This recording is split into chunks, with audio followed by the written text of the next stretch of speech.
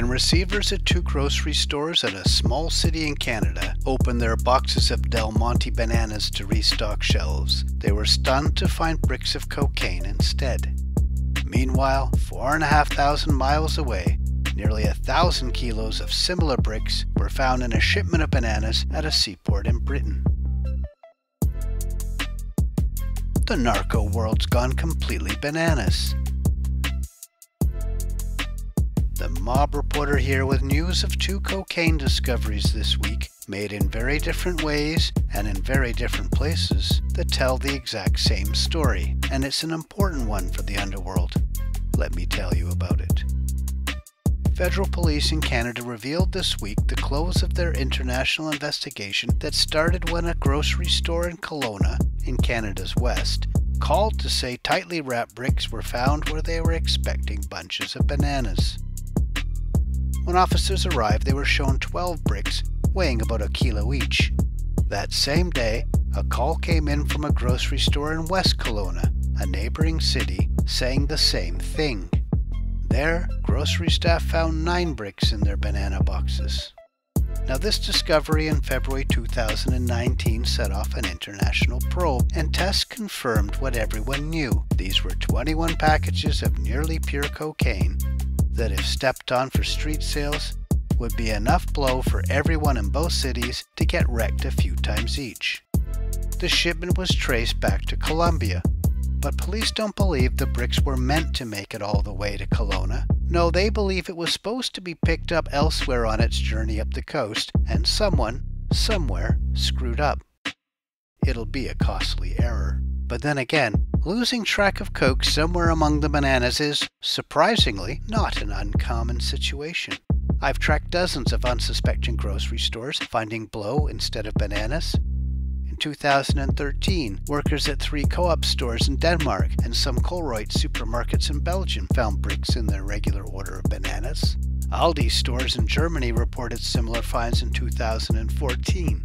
The next year, 13 German supermarkets got bricks with their bananas. The same year, Lidl stores in Czech Republic and Tesco's in Britain also reported their produce packing extra punch. In 2019, 3 Safeways in Washington state found coke in their bananas, $1 million worth of it, sending staff at every grocery in the state searching through its produce. Usually when we learn of banana boxes carrying this extra weight, it's caught before it inadvertently gets distributed to people actually hoping for fruit. It's found at the ports where the bulk shipments arrive.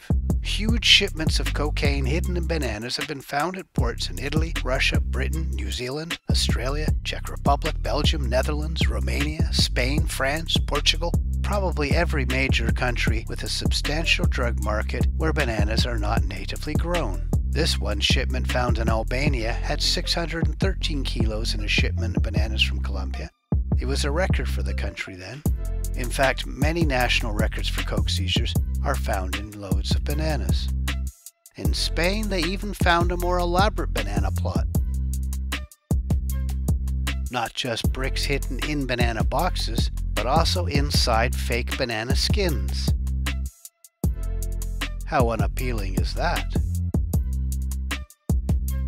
Perhaps the most amazing slip came in 2018, in Texas, when the port called the Texas Department of Criminal Justice to donate 2 pallets of bananas to feed inmates in jail, because the produce was too ripe to distribute to stores. When 2 sergeants arrived to collect the bananas, one of them noticed something didn't seem right and looked inside, and you guessed it, brushing aside some pieces of fruit, saw bricks of coke. All told, the officers found 540 packages of cocaine within the shipment, with an estimated street value of $18 million. It makes perfect sense, of course. Cocaine is coming from South America, so has to be hidden in shipments of things also being shipped out of those source countries.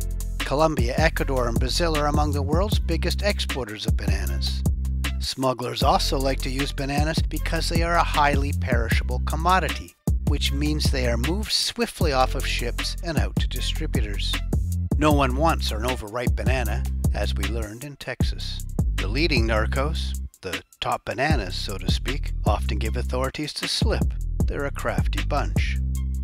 Which brings us to another banana boat found this week in Britain.